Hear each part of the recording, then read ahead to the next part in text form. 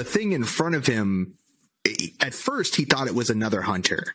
He thought it was another person because it was shaped very much like the silhouette or kind of the figure that he was seeing.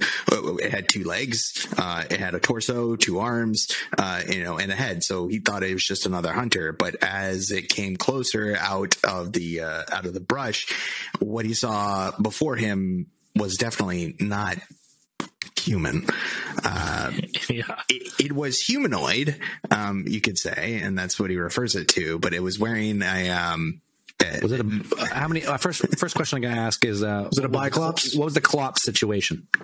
I had 2 eyes. It was a biclops. 2 eyes. Okay, biclops classification. Biclops, bipedal. There we go. Yeah, it was a figure that was decked out in this skin tight black one-piece outfit, which had these, he describes it as having a pair of harness-like straps that crisscrossed across its chest, and then also had a metallic belt, which he's recalled seeing some type of like yellow 6-pointed, what he says is a 6-pointed star seemed to look like. Oh, space Jew from the future. What are you talking about? Now, the physical description of the creature is something that is, it's been represented in artwork because eventually, after his experience, Carl would go on to talk with like a number of artists to kind of illustrate, try to get a picture of what this creature looked like. But just to describe from his description, he said that this thing had no detectable ears, that had very small eyes, and had no eyebrows. The hair, if you could call it hair, that was on his head, he said seemed to be like, it was just kind of very coarse, and he compared it to straw, like cubes. Straw, like tubes of straw, just like growing straight out of its head. Yeah, and it had a small like slit like mouth, and he said it had these what exposed like there were 3 large human like teeth, big old chiclets, 3 of them up and down, big old buck teeth, big old buck teeth, triples up and down like horse, just big old grinders. And there was underbite. No, perfectly even. No, just a line, just like they open the big mouth and it's just like 3 giant teeth instead of all your teeth. Just giant 3 teeth. There was some of the remarkable characteristics was there was no chin to speak of. Like the head just went kind of straight down, like it was just kind of like from mouth down. And then you had the where his right hand should have been on a normal human. They said there was some type of drill or cone-like device that was attached drill to the fist. wrist. So he's got a drill fist. That's a Prober 3000, baby. Buddy. We're attached to him. He's like revving it up. And then on the left arm, Carl noticed that there was nothing. It just ended in just kind of a stump, like there was nothing there, like a smooth. Well, that's because it's for they have the quick attach probe attachments. Sure, right. Yeah. And he's like, okay, I got this one. Usually works, right? But just in case I need the triangle one, I'll leave this one empty in case I need to quickly clip it in. Yeah. As you do. Yes.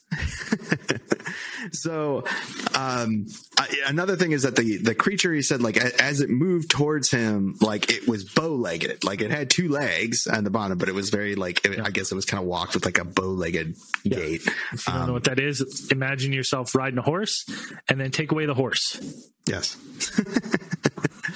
And the creature moved straight towards Carl, like noticing him standing there, and addressed him directly, saying, "How you doing?"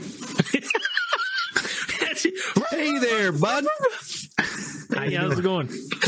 How you doing? What language is he talking? This is English. Is he beat bopping? It's English. No. He's English. Yeah, as far as Carl can determine, it was English. Like it was perfect English. As he waddles in with his one cone hand. Yeah. Just kind of like moseyed in, like just moseyed over to Carl and how you doing? Like that's what it says. Hey there, partner.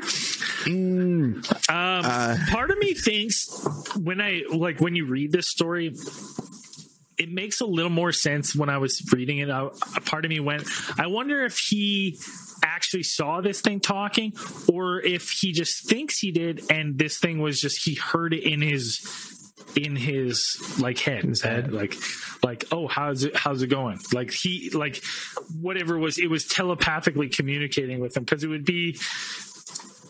I think it would be easier for me to think that something could telepathically ask you like how you're doing, rather than being like some like bow-legged creature from like to be like, how's it going? Yeah, but they traveled this far. You don't think it just seems but intelligent enough to like learn our. Judging by his mouth. You're using slang. Well, I mean, it just seems like an exceedingly familiar way to address somebody. To be just like, how you doing? Would be comfortable hearing, right? Oh yeah. I'm judging it by his because we talked about he had a very small mouth. So did he and no chin? So did he have the just big teeth? Did he have the attributes to be able to actually speak clearly? Because it seems like the way that his description is, but like there's no way he can open his mouth because he's got no mouth, no chin. No, he has mouth. It's just like very small.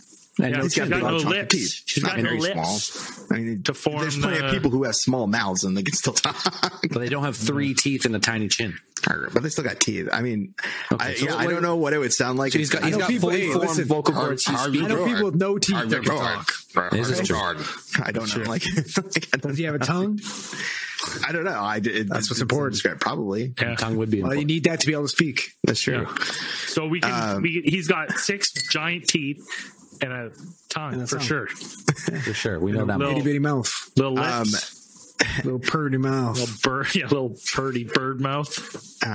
So Carl, to his credit, even though he is shocked by what he has seen, flabbergasted, he does respond and kind of just says like, I'm okay. Like, I guess like I think his response varies depending on like which article you read, but it was something like just like pretty good. Good, I guess. Well, one of the accounts that I read was that like Carl said that he was so scared, but he was trying to like keep his composure so that this thing like didn't know he was scared. So he was just like, good. I'm good.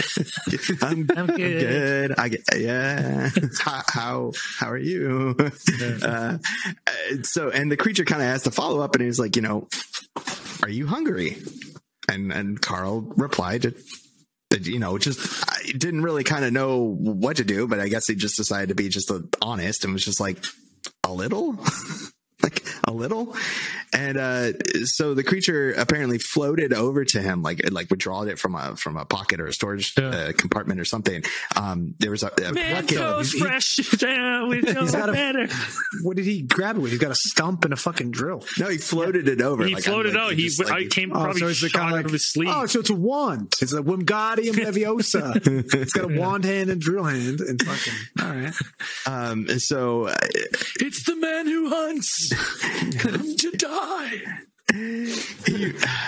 So the creature like floated over between the distance of them, between the space between them was a what seemed to be, it was a packet of pills, and told Carl, take one.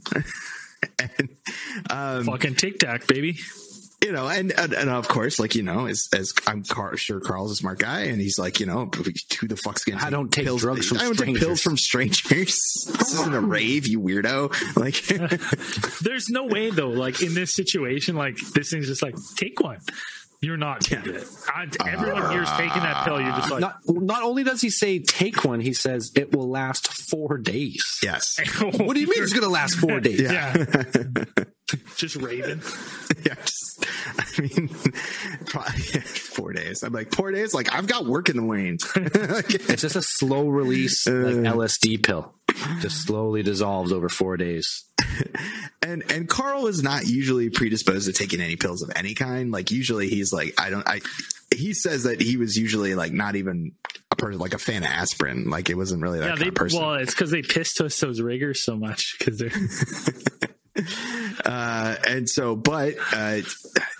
Carl says that he did take one of the pills. And then he kind of did so without any hesitation. And he says that, whether it was a shock or something else, some kind of compulsion that was placed inside his mind, he felt.